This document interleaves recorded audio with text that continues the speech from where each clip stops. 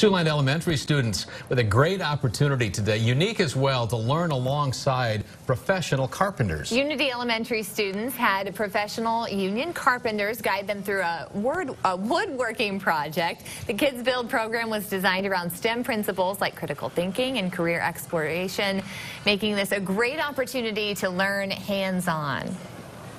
The whole idea of this is just to get kids kind of working with their hands a little bit, you know, and actually realizing which pieces go where, and it's like putting together a puzzle, but it gives kids the opportunity to learn something to do with their hands, something they may not get a chance to do at home. The North Central States Regional Council of Carpenters provided all the materials necessary for those kids to build. Everyone looks so engaged. Yep, future builders right there. It's pretty easy to stay focused in the classroom when that's your classroom. When you're given tools. That's right. Yeah.